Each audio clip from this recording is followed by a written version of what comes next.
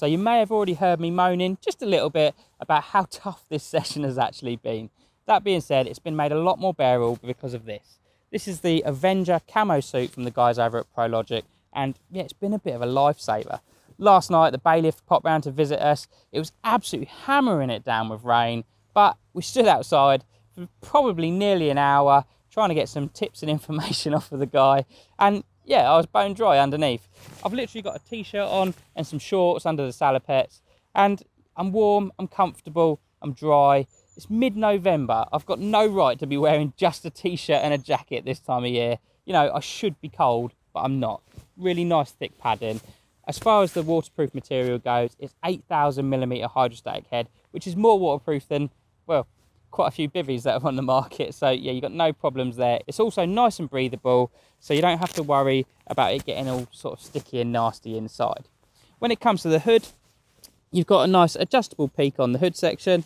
It's a nice big hood as well, so if you want to wear a woolly hat under it, that wouldn't be a problem either. The cuffs on the arms are Velcro, so you can adjust those so that it's comfortable. Obviously, sometimes if you're wearing a thick hoodie under this sort of thing, you need that cuff to just be a little bit looser, so that's not an issue with this. All of the zips are water repellent, and they're two-way, so you can zip them down and up. It just enables easy access for some of those tasks that you may need to do when you're out on the bank. When it comes to pockets, the two main pockets in both the jacket and the salopettes, they're kind of fleece lined, which obviously being a winter suit, it's nice to keep your hands warm. There's also internal pockets on both bits of kit.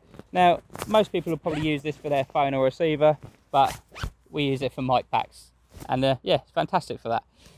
Other zips that are involved, you've got nice big zips on the bottom of the salopettes there so that you can unzip them. They come almost like halfway up the sort of to your knee height.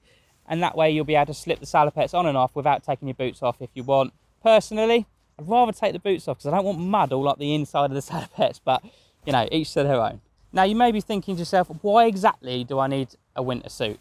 And basically, if you want to put more fish on the bank through winter fishing, something like this is the first thing that you need to do. If you're comfortable when you're fishing, you'll fish more effectively, you'll stay longer, and you'll stand out in that nasty weather in case you see something. If you don't know where the fish are, you're not going to catch them, and this is an invaluable tool when it comes to that type of thing.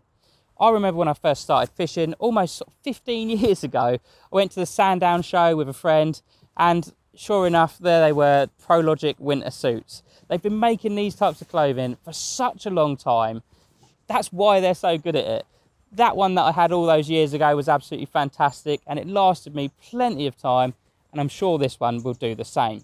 When it comes to costs, this one is $155 for both parts. Now, it sounds like a lot of money, but can you really put a price on comfort throughout the winter months?